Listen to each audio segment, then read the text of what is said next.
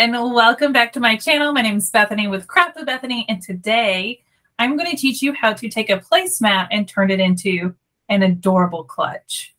You want to see one? Can you believe this is a placemat? I'm not joking. Literally turned a placemat into a cute little lemon clutch. I love it. And I had so much fun making this, and I get so many compliments on it as I've used it this summer that I thought I would show you all how to make one. And then you could literally take any placemat and turn it into a handbag for any holiday, any season. So let's get started. All right, so let's start making this. Some things you're going to need for this project is obviously a placemat. I picked this one up for 50% off at Hobby Lobby, so it was $2. $2. The fabric that I used on the inside is just a cotton fabric, also from Hobby Lobby. I don't remember how much it was because I had it on hand for a while. Scrap fabric. You don't need a whole lot. You literally just need to cut out a circle that's the same size as your placemat laid out flat. Today I'm sewing on a Singer heavy duty sewing machine, and I'm going to set my machine to a straight stitch with a 2.5 millimeter stitch length. If you want to go up in stitch length, depending on the thickness of your placemat, you can go up to 3 or 3.5 millimeters. Totally up to you. I do recommend using a heavier needle, so either a 90 or 100 weight universal needle or heavy duty needle or a denim needle for this project. The thread I'm using today is just an all-purpose thread. I think it's a 40 or 50 weight thread. All right, I don't know about you, but I am ready to get started. So I have set out a few supplies that you're going to need. You're going to need several different types of scissors. I recommend some fabric scissors, some pinking shears, and definitely some little snips. You're also going to need zipper tape. You can also use a pre-made zipper, but I love that zipper tape gives me the flexibility to choose how big I want my zipper to be. And then you're going to need a zipper pull to put on your zipper tape, and I love mixing and matching the colors. Something else you're going to need are quilting clips. You can use straight pins, but promise that quilting clips are going to be so much easier. You're going to need some sort of pin. I'm using a friction pin. You're going to need a zipper foot for your sewing machine. The first thing we want to do is decide how big we want our zipper to be. I like to lay my zipper tape out to kind of get an idea. I think I want to go at least 10 inches for a zipper. So I'm going to measure out 12 inches of my zipper tape. I'm going to cut 12 inches. You will need to adjust the size of your zipper based on your preference and the size of your placemat. The next thing I'm going to do is attach my zipper pull to my zipper tape. Here's a little trick for you. When attaching the pull, you need to know which side of the zipper has the tooth on top. So when I pulled this apart, the top tooth was the right side of my zipper. So I know I want to start by putting this side of the zipper into the zipper pull when I go to attach it. Another trick is to determine which one is longer, even just by one tooth, and then cut a couple of extra ones off of this tooth. So now I clearly have one side that's shorter than the other. I'm going to start by putting this side into the zipper pull. You want to put the zipper in by feeding it in from this side.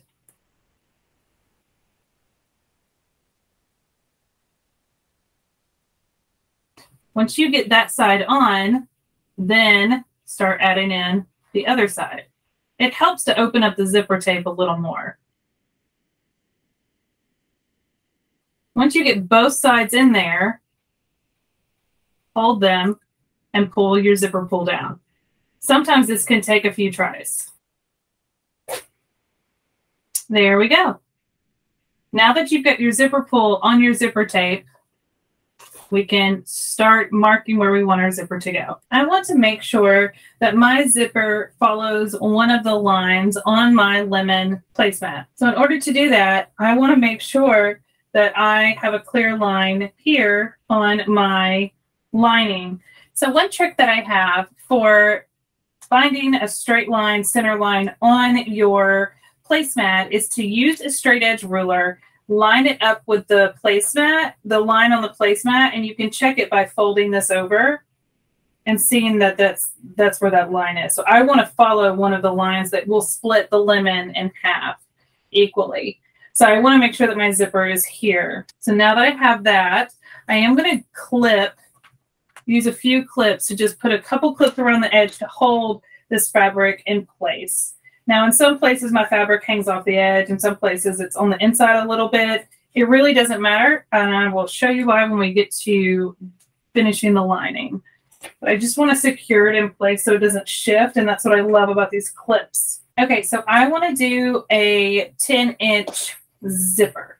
And so I'm starting with my ruler at one edge on that line, and there's 10 inches, but I see that my placemat is about 15.5 inches. So I'm going to center my zipper between here, so it's in the center of my pouch. This is my center point right here for my placemat. So now I want to add 5 inches this way and 5 inches this way. So once I've found the center of my placemat and I know I want my zipper to be 10 inches long, I have a start and stop point, and I've drawn a line all the way down. This is going to mark where my zipper goes. It's also important to know how wide your zipper is.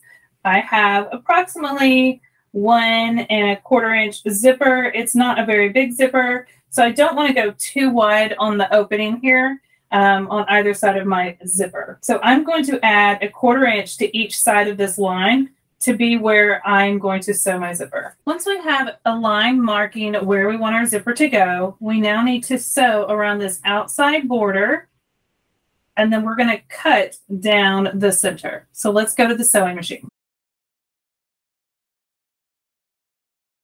Once I had my rectangle in place and my fabric secured all the way around with clips, making sure that I had right sides together. So this is the top of my placemat, and this is the right side of my fabric, right sides together.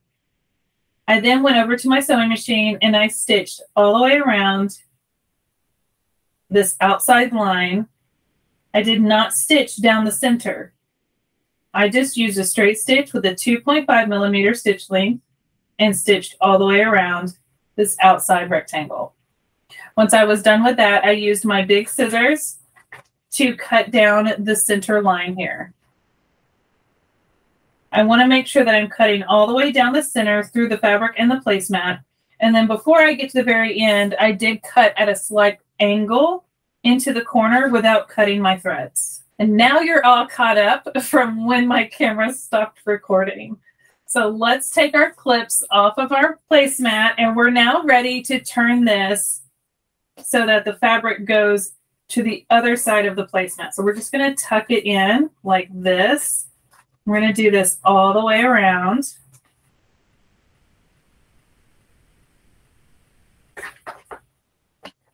There we go.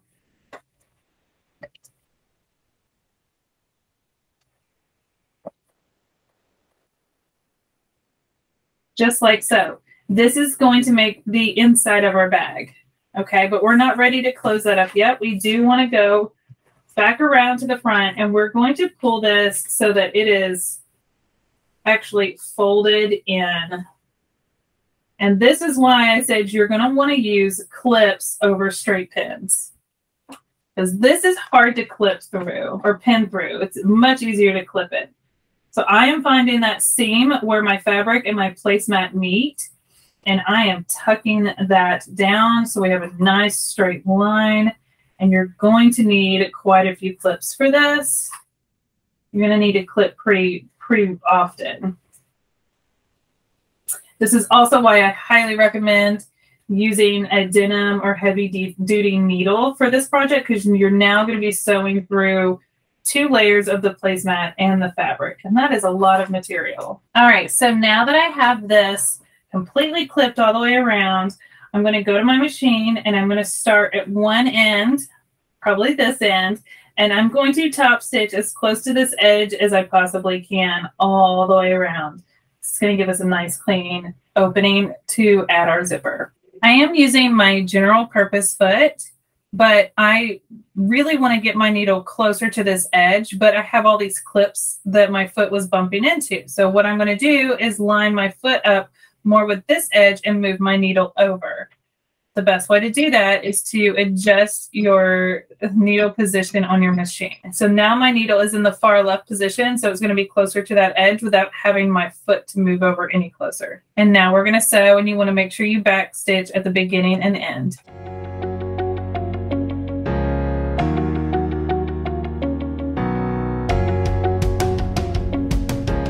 Now that we've got our opening top stitched, it looks so nice and clean. Now we want to attach our zipper. I find it easiest to put the zipper pull in the center of the zipper tape. Now that we are going to attach it, we want to make sure that we are able to keep this in place. So for this situation, I am going to use straight pins. I find it easiest to pin down the zipper starting with the two ends and then pinning it down along the edge. And you want to go along the very edge so we're not sewing over them, or it's easier to take them out if they're along the edge here. We are going to pin it from the back. It's a lot easier than trying to pin it from the front where there's so much bulk. But you can pin it however you feel most comfortable for sewing on a zipper. Back over on the sewing machine, I am going to switch out my foot for my zipper foot, and I'm going to put it in the left position. Starting at one corner, we're going to sew all the way down, across, and back down and across, making sure to back stitch at the beginning and the end.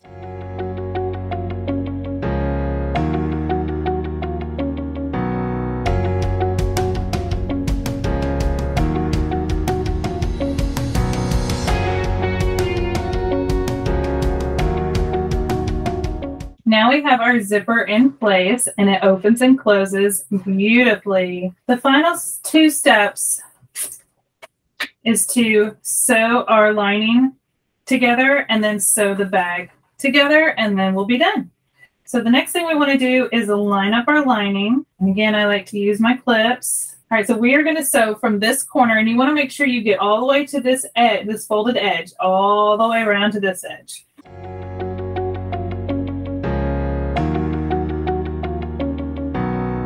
So here we are with our bag, and we just sewed our lining together, so it's now a functioning bag.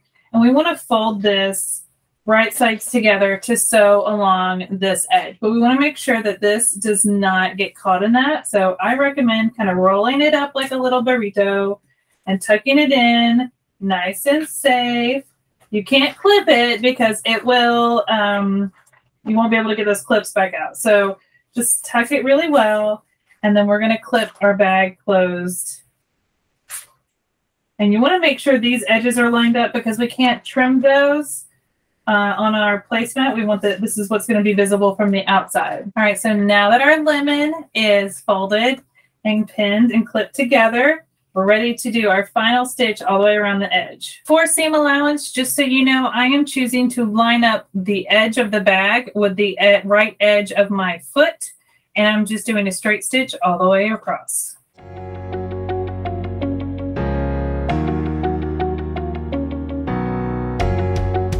All right, the final step is to trim your threads, and then you are all done. You just want to tuck that inner lining back into your bag, and you're ready to go. How fun was that to make? I know it's a little challenging because of the material we're working with, but it's absolutely worth it for this result in the end.